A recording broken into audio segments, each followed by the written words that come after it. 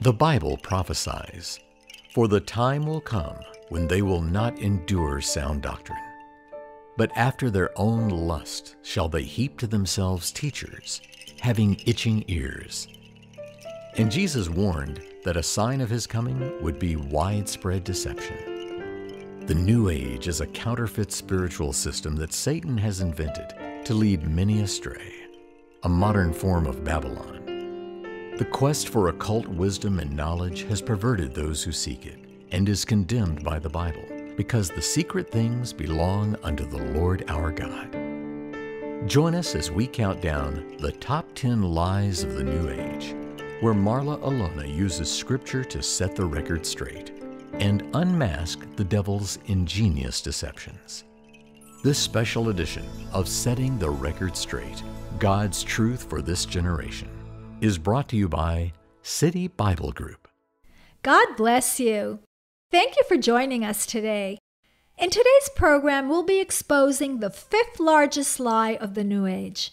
This lie comes to us from a rising world empire dressed in red and gold and is sweeping across the world. It falsely claims that those who study its secrets can control the breath of life, so that it brings them success and prosperity. An occult practice born in Asia comes in at number 5 in our countdown of the top 10 lies of the New Age. When the film Crouching Tiger, Hidden Dragon came out, we all watched spellbound, the magical scenes of the Chinese fighters flying above the bamboo trees and other combat special effects. I vividly remember the first time I watched it, I was on an airplane.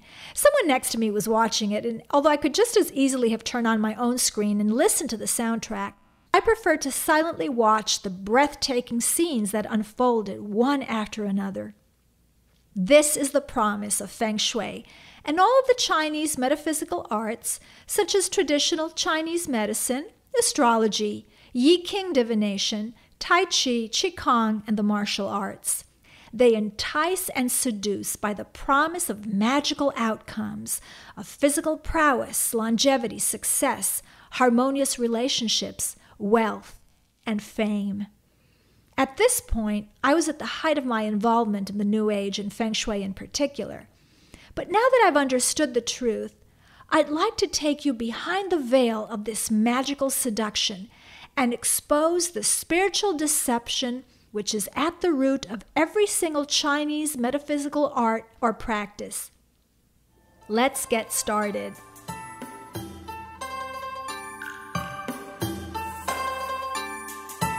Chinese cosmology, the harmonious coexistence of good and evil.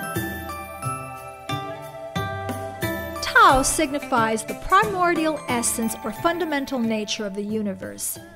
Tao is not a name for a thing, but something nameless that becomes manifest in thousands of named things. Tao is the womb of life before anything is birthed. In a more religious sense, Tao is also a Chinese concept signifying way, path, route, or sometimes doctrine or principle. So Tao is used symbolically in its sense of way as the right or proper way of existence, or in the context of a spiritual practice that leads to the state of enlightenment or of spiritual perfection. The first problem we encounter with Tao and Taoism as a spiritual practice is that there can be no spiritual perfection while there is sin in us.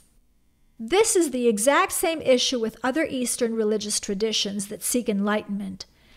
The Bible states very clearly in Ecclesiastes 7:20, "For there is not a just man upon earth that doeth good and sinneth not." This is repeated for emphasis in the New Testament in Romans 3:10, "There is none righteous, no, not one." Therefore, we need a Savior who can redeem us from our sinful condition. According to the Chinese, aside from the original unity of the Tao, the other building blocks of the universe are first and foremost the yin and yang, from which are derived the 5 elements, the 8 trigrams, the 64 hexagrams, and the heavenly stems and earthly branches of their calendar. There's a very flawed premise that lies at the foundation of this belief system: the harmonious coexistence of good and bad. In the Chinese worldview, the Tao is the source of an energy force or field called Qi that animates the universe and pervades everything, from the stars and planets down to our bodies.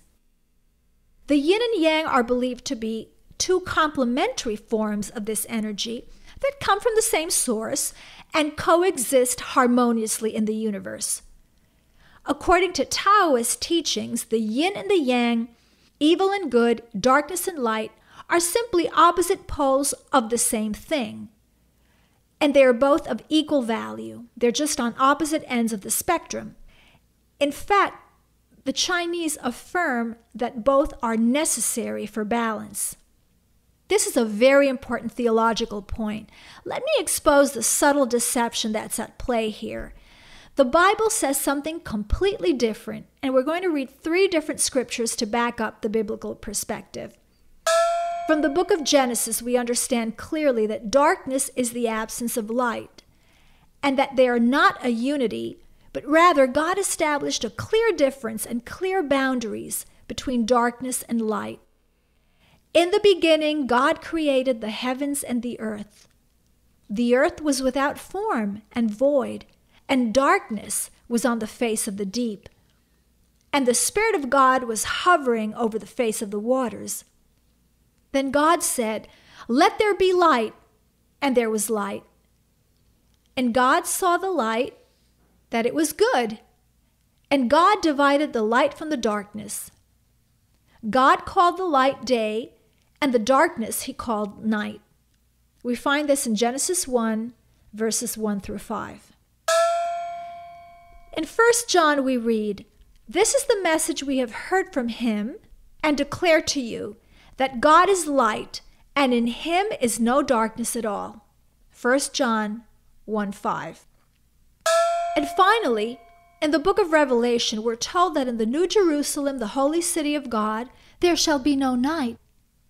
And the city had no need of the sun, neither of the moon to shine in it, for the glory of God did lighten it, and the Lamb is the light thereof. And the nations which are saved shall walk in the light of it, and the gates of it shall not be shut at all by day, for there shall be no night there. Revelation 21, verses 23 to 25. From a biblical perspective, light is good and darkness is bad. They should be kept separate, and we should seek the light instead of darkness. They are not two opposite poles of the same spectrum, but they are intrinsically different and antagonistic. As Christians, we should have no fellowship with the works of darkness. Whether it's medicine, religion, astrology, divination, or martial arts, all of the Chinese disciplines and practices stem from the same belief system that does not include the God of Israel. They believe that the universe emanated from the void in an impersonal differentiation process that yielded land and sea and clouds and stars and animals and human beings, a little bit like the differentiation process whereby cells in the body divide and multiply and differentiate and specialize to do different tasks. Therefore, their account of creation leaves no room for a creator. But once again, the Bible is very clear. God is a divine personal being, the creator of all things. God created the heaven and the earth, the sea and the fountains of water. This is why we worship him. The book of Genesis, chapters 1 and 2, gives an accurate and literal account of how creation happened. The story of creation is not mythology. God also created man in his image and likeness, and so loved us that he gave his only begotten Son to die for us. We needed a Savior to redeem us from our sin, and God sent him. The Qi. In Chinese culture, Qi can be translated as life force, energy, vital energy, air, breath, or energy flow. Qi is one of those underlying principles that run across all the Chinese disciplines. The Chinese believe that Qi is the life force that sustains living beings, that Qi permeates everything and links their surroundings together. By controlling the flow of qi inside and outside the body, they believe they can achieve good health, longevity, happy relationships, and success. The goal of all Chinese metaphysical disciplines is ultimately to manipulate and control qi to achieve desired outcomes. They use divination to harmonize man's actions with the good qi. Astrology seeks to understand heavenly qi. Astrological divination uses the heavens to figure out how we supposedly move in and out of luck periods. Feng Shui is the Chinese system of geomancy, a form of divination that analyzes the impact of the land and water formations of the earth on our homes and therefore our lives. Traditional Chinese medicine and all of the related bodily practices such as Tai Chi and Qigong seek to channel the flow of qi into and around the body to procure good health and longevity. And the Yi King divination system was developed with the intention of assisting man in making right choices in between those gray areas that fall between the divinatory readings of heaven qi, earth qi, and body qi. Setting the record straight. Obviously, the Bible condemns all of these practices. Leviticus 19:26 clearly states, "You shall not practice divination or soothsaying." In the book of Acts, chapter 16, Paul and Silas were preaching the gospel in the Macedonian city of Philippi. Let's read verses 16 through 18.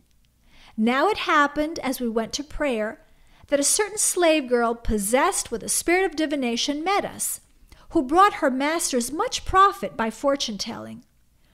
This girl followed Paul and us and cried out, saying, 'These men are the servants of the Most High God, who proclaim to us the way of salvation.'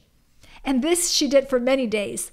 But Paul, greatly annoyed, turned and said to the spirit, 'I command you in the name of Jesus Christ to come out of her.' And he came out that very hour."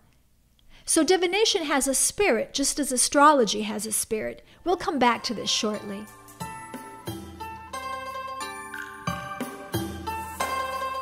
The truth about TCM, or traditional Chinese medicine. The Chinese healing arts are based on the very same principles of qi and spiritual energy, and typically associate notions of astrology and other divinatory systems.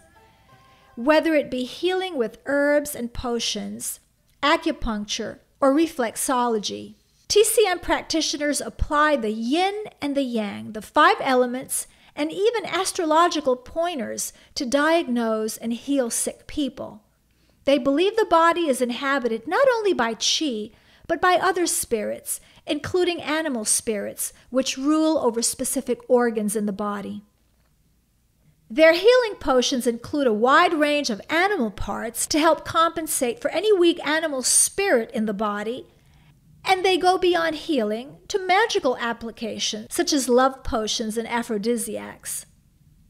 Elizabeth Renninger, who holds a master's degree in Chinese medicine and has 25 years in Qigong, acupuncture, and yoga, describes the 5 organ intelligences, or the 5 Shen, which supposedly rule in the body.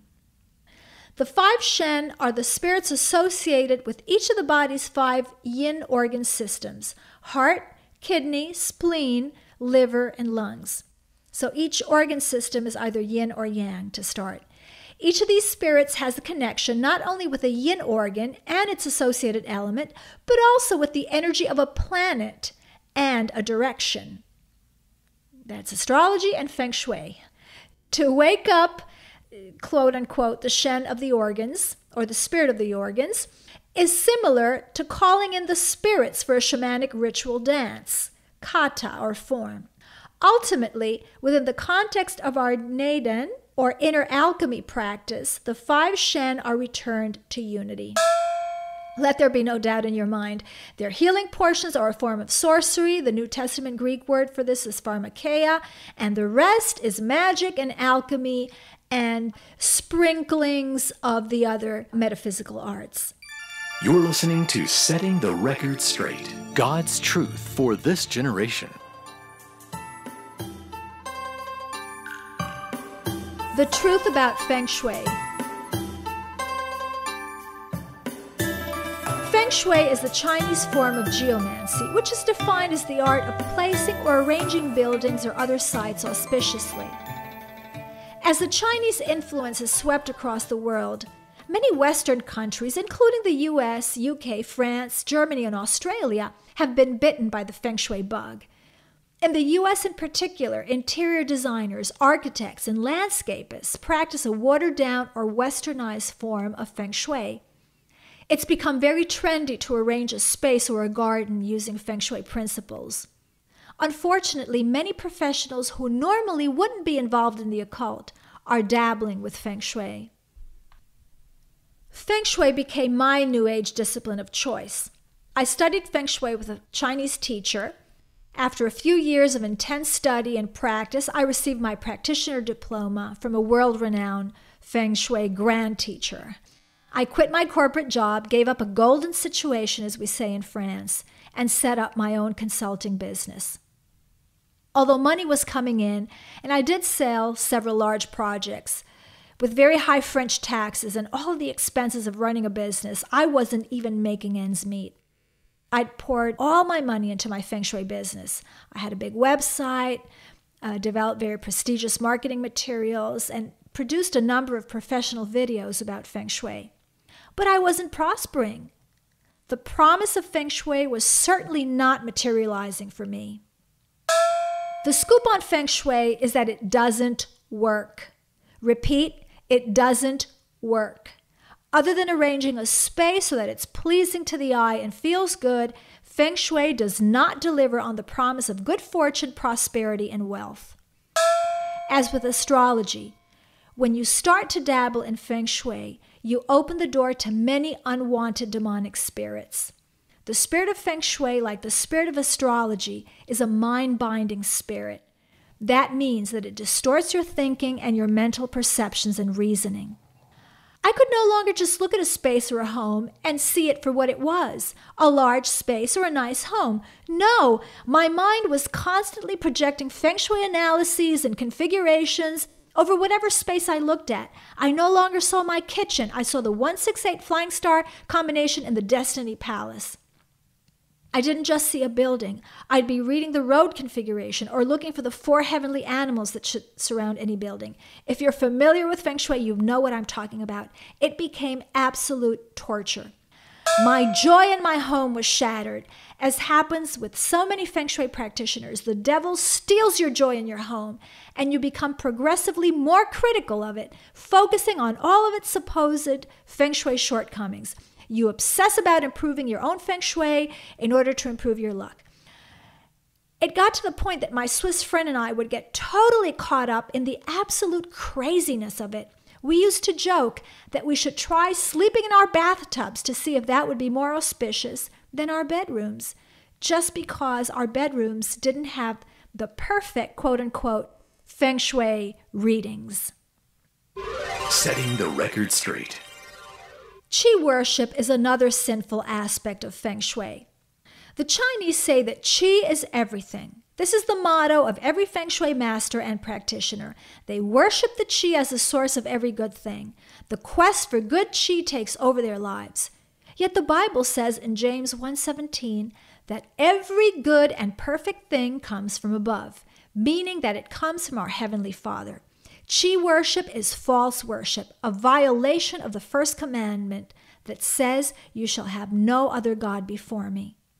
It also is a form of idolatry. Then there is a spirit of divination that's part of Feng Shui and all of the divinatory arts. Similar to the spirit of divination that had come over that young girl that we read about in the book of Acts. A spirit of divination comes over Feng Shui practitioners. All of us became addicted to the Yi King and used it all the time, consulting on almost every matter or decision we needed to make. It became a useless crutch. And honestly, looking back, I can't name one single good decision I ever made based on using the Yi King Oracle.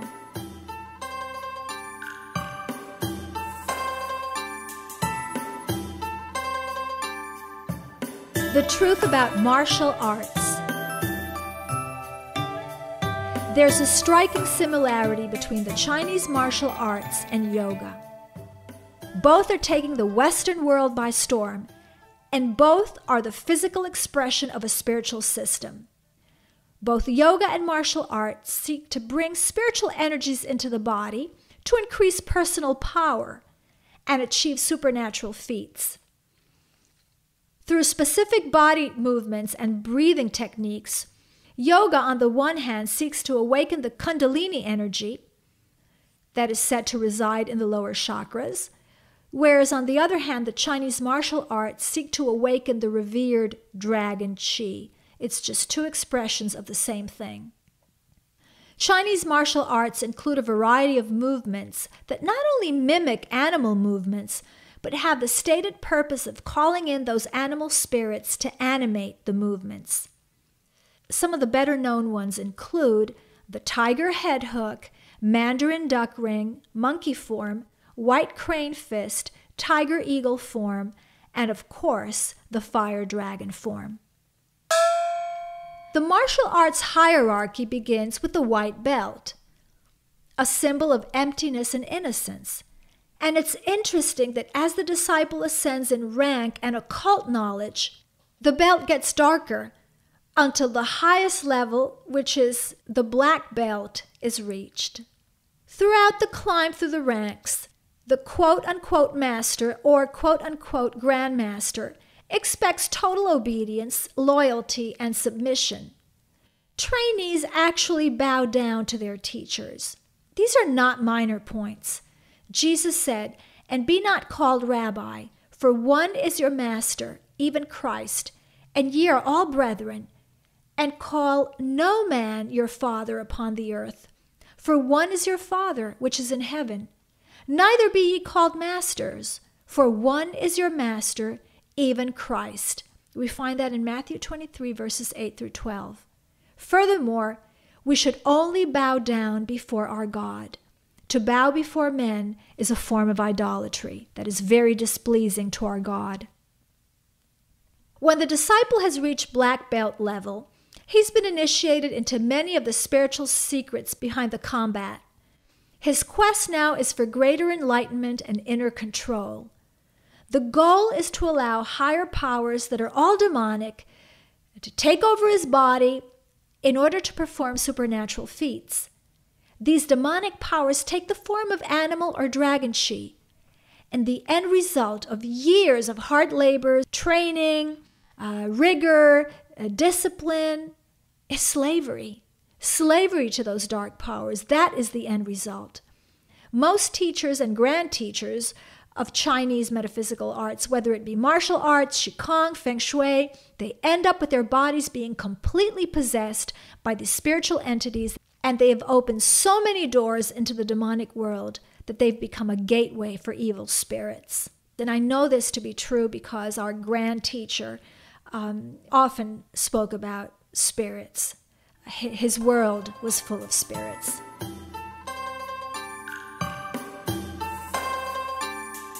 The dragon. In Chinese culture, the dragon is an auspicious deity and symbol of success. The dragon is a mythological creature that has the body of a serpent with 4 legs and has 5 claws on each foot.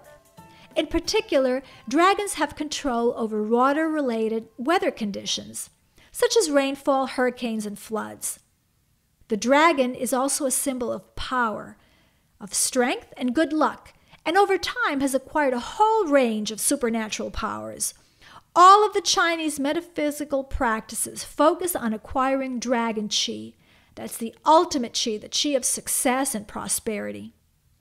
Today, I'll be revealing the biblical truth about the Chinese dragon. The Bible actually confirms the existence of such a dragon. The Chinese believe that dragons are the rulers of moving bodies of water, such as waterfalls, rivers, or seas. In the Chinese tradition, there are 4 major dragon kings, representing each of the 4 seas of China. Each dragon king has a given name and a last name. Ao, spelled A-O, and with Chinese being a tonal language, I'm not sure how this is pronounced, but it's spelled A-O. It means playing or proud. The origin of the family name is unclear. But remember these two words, playing and proud. We'll see in a moment that the last name of the dragon kings bears a relationship to Scripture. Because dragon kings are seen as being in charge of water-related weather phenomena, many Chinese villages, especially those close to rivers and seas, had or still have, even today, temples dedicated to their local dragon king. In times of drought or flooding, the locals and government officials will lead the community in offering sacrifices and conducting other religious rites to appease the dragon, either to ask for rain or to stop the rain. Now let's go back to the Bible. Let's unravel the mystery of the dragon king. God's word tells us about a sea creature, a monstrous scaly serpent who reigns over the waters. Its name is Leviathan. Leviathan is a reptile, both serpent and crocodile. In Psalm 104, verses 25 and 26, we read, "This great and wide sea, in which are innumerable teeming things, living things both small and great. There the ships sail about. There is that Leviathan which you made to play there." Aha! So this is our first biblical connection to the last name of the dragon kings, which means playing. Now we know where playing comes from. Let's continue. In Isaiah 27:1 we read, "In that day the Lord with his sore and great and strong sword shall punish Leviathan the piercing serpent, even Leviathan that crooked serpent, and he shall slay the dragon that is in the sea." The Bible definitely confirms the existence of the sea dragon or water dragon and promises that it'll be slain. But God didn't create an evil serpent to play in the sea. On the 5th day of creation, God created the creatures of the sea, and when he had finished, God saw that it was good.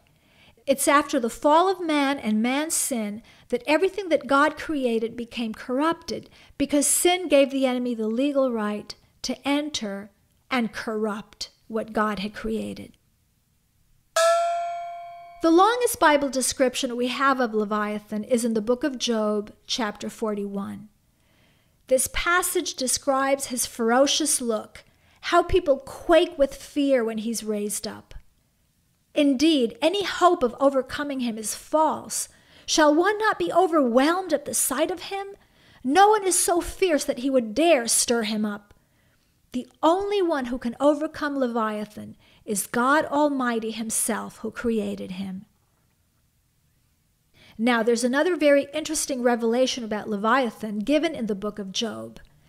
The same chapter 41, verse 34 says, "He is king over all the children of pride." Aha, so now we've established the second connection between the dragon king's last name, Ao, which also means proud, and the sea monster Leviathan, which is king over the children of pride, according to the Bible. Now we're ready to unveil the true identity of this dragon who plays in the sea, this dragon king who rules over the children of pride. In Isaiah 14, the prophet says about Lucifer, who after his rebellion was called Satan, "For you have said in your heart, I will ascend into heaven. I will exalt my throne above the stars of God. I will also sit on the mount of the congregation on the farthest sides of the north. I will ascend above the heights of the clouds. I will be like the Most High." So as we connect the dots, we see very clearly who the dragon or Leviathan is. It's prideful Satan himself. Lest there be any doubt in your mind about this, let's read one final and conclusive scripture in the book of Revelation, chapter 12, verses 7 through 12. "And war broke out in heaven. Michael and his angels fought with the dragon. So the great dragon was cast out, that serpent of old, called the devil and Satan, who deceives the whole world. He was cast to the earth, and his angels were cast out with him. Therefore rejoice, O heavens, and you who dwell in them. Woe to the inhabitants of the earth and the sea, for the devil has come down to you, having great wrath, because he knows that he has but a short time." For false Christs and false prophets will rise and show signs and wonders to deceive, if it were possible, even the very elect. And Satan will disguise himself as an angel of light. But don't you be fooled. The truth is to be found in the Bible, God's Word, the only source and standard of absolute truth. If they speak not according to this Word, it is because there is no light in them. Thank you for listening to The Top 10 Lies of the New Age according to Marla Alona, producer of Setting the Record Straight, God's Truth for This Generation. If you have been blessed by this program, we encourage you to share it with others. For any questions about this Bible study or any other spiritual matter, email us at info@CityBibleGroup.com. To learn more, visit our website, www.CityBibleGroup.com. Hi, I'm Marla Alana. Thank you so much for studying God's Word with me. Please click on the subscribe button below and you'll be blessed with many more powerful truths for our generation. Jesus is coming soon. Are you ready?